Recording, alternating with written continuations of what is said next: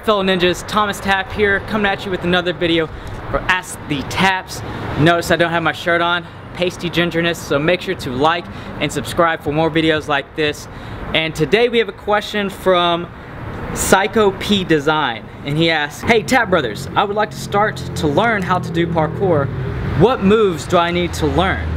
So you might be in the position right now, you're just getting started in parkour, or maybe you want to really kill that next obstacle course race, and you want just the efficient, best moves that you need to learn first to get down parkour. So in this video, I'm going to share with you the first 5 beginner parkour moves that you should learn first. These are basically, if I was going to teach someone to become a ninja over the weekend or be able to tackle an obstacle course race, just the essentials. These are the first 5 moves that I'd have them learn. And make sure to watch this video all the way to the end, because I'm going to share with you a 5-day parkour starter course you can get a hold of absolutely for free. So let's get started. Before we get started, I wanted to warn you that if you're in a position where you need to cut some extra weight, you need to develop a base of athleticism, some of these movements you're about to see may seem a little advanced. And that's okay. If that's you, we're going to start even smaller and develop that base of athleticism. And if you're in that position, you can check out a workout down in the description. Now let's go into learning those 5 beginner moves. The first move, number 1, beginner parkour move, is your basic landing and parkour roll. In anything, especially with obstacle course training, we're taking drops. In parkour, you're always taking drops. Even as an athlete, we're constantly landing and taking impact. If we screw this up, this is what can easily be the difference between landing a jump and tearing an ACL compared to landing a jump smoothly and being able to run after. So this is very important. So here's a quick demonstration of what the basic landing looks like. A beginner level, you're going to jump up, land nice and controlled. Once you get more advanced, you're going to be able to go ninja style with it, be able to take from impact, have no issues. Just taking that good landing there. And then after this, after we master that landing technique, part of the basic landing is getting the roll afterwards. So anytime we have forward momentum, if we trip, we fall, we're off balance, or we have a lot of momentum going forward, or if we're jumping from extreme height, this is when we want to incorporate the parkour roll. And this is how you can save your joints and a lot of damage by using this roll. So I'll just show you a quick demonstration off of here. I'm gonna jump.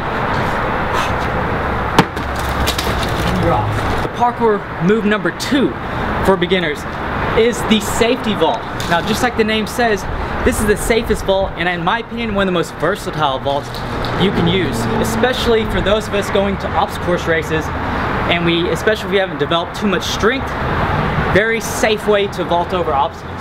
So I'll show you with this right here. This is basically what it's going to look like. Up and over. And the key with this is you're able to use many points of contact, so you have a lot of control here. You can also use this safety vault to go into other moves. So I'll show you. If you're going off a high ledge, you don't know what's on the other side, you can use your safety vault to get up there very quickly. Someone's chasing you, you're able to assess the situation. Oh, it's really high, I can do my turn vault and go down. And then if I'm going up, it's just right there. The safety vault you can do pretty much everywhere. And you can see how useful that is. And just to show you the versatility of this, you can easily, once you get your ninja skills up to a higher level, you can turn your safety vault and easily switch it into a speed vault, so you get more speed and you get more clearance. Parkour beginner move number 3 is going to be your wall run. The wall run is very essential for if you're in a chase or you have to evade someone. Clearing over a wall is one of the easiest ways to divide space and to be able to escape. It's also very useful for obstacle course races. You always have those walls you have to climb over, and you never want it to be a struggle. This will help you just fly over those walls. So just to show you real quick, a very beginner version, find a wall, it's about your height. And what you're gonna do is hit off the wall and just hop over, using that wall run technique. And then, as we get better, we'll find another wall, we'll just go over there real quick, using the techniques where I learned, safety, basic landing.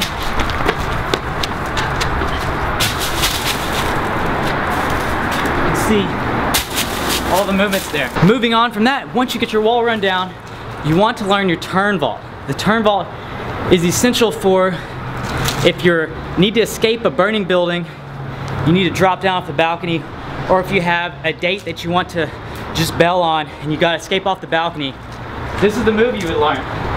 This is how you can safely escape or evade. So what you're gonna do is just turn over to the wall, drop down, form that basic landing. And then again, this is where we combine the safety as well, safety to turn ball. So if you're up on a high level, you see what's going on, realize you need to get down, turn, drop, safety. You can see all these movements will combine together to where you can be basically put in any situation and be able to escape or evade or overcome that obstacle. Beginner parkour move number 5 that you have to learn is your precision jump. And for this one, because I know some of you watching out there think it's just one of us. I mean, there's 2 of us actually that look the same. We're twins. And you might just think there's just one of us. So we're gonna switch here, do a little twin switcherooski here. Oh snap, I look just like that dude. He does. I get to jump down in this video. We just switched up, we got a new mic. Who knows how it's gonna sound, so if there's some mic issues, don't worry, we test a new mic, but it allows us to switch back and forth, so we'll probably try to do more of this. But yeah, the last one we wanna do is that precision, because anytime you're doing an obstacle course, there's gonna be times where you need to have good balance and precision, meaning you need to land on a specific point, or either when you're running or doing jumps. So for example, if this was a little gap right here, and I need to land right here and stick it, this is the precision jump. Where we're jumping, we're landing, we're sticking, and we can move from here. Or we can do a stride. So for instance, if I need to step on this point, land on this, but keep running, and so maybe even precision to this one, this is where the stride precision comes in.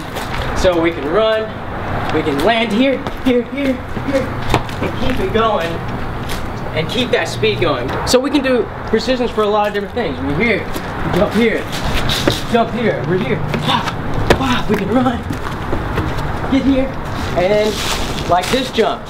I was thinking about doing it, but then when I got up here, I can assess that right now, because I haven't warmed up properly, and this is a pretty far jump. I can't do this safely right now, and that's one of the great things about training your precisions, is once you've trained it, you really understand how far you can jump, so you can assess a jump and say, okay, I probably shouldn't do this, or okay, yeah, I can make this. And then you can change the move based on what the distance is. That was the last move. We're gonna switch back, so Tom's gonna finish it off.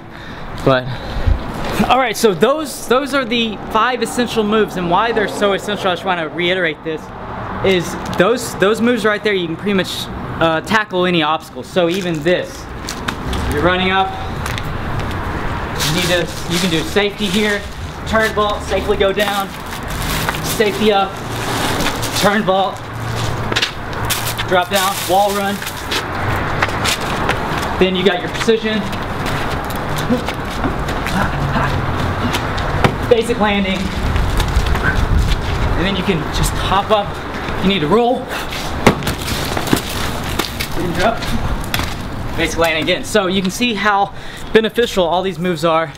Basically, you learn those 5 and you master them, you are pretty much set for parkour or your obstacle course training. So I might try to do that precision too. yeah, look, I just wasn't feeling, I wasn't warmed up enough. Coming back. Had to get that one because Jonathan didn't get it earlier. Okay, so those are the 5 beginner moves you're gonna wanna learn.